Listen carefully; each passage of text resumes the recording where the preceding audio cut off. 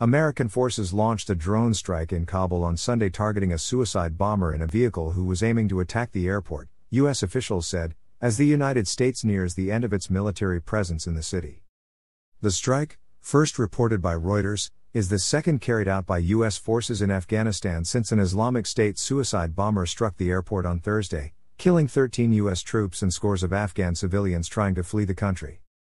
On Saturday, U.S. President Joe Biden said the situation on the ground remained extremely dangerous, and that his military chiefs had told him another militant attack was highly likely within the next 24 to 36 hours. U.S. officials had said they were particularly concerned about the local affiliate of Islamic State attacking the airport as American troops depart, in particular the threat from rockets and vehicle-borne explosives.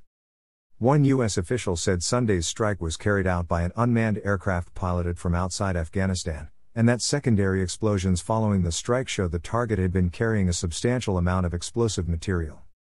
Witnesses reported an explosion near the airport and television footage showed black smoke rising into the sky.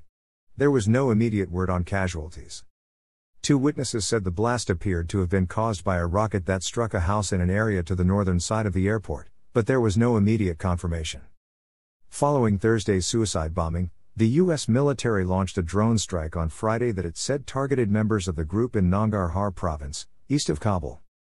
That strike killed two high-profile ISIS-K planners and facilitators and wounded another, the Pentagon said.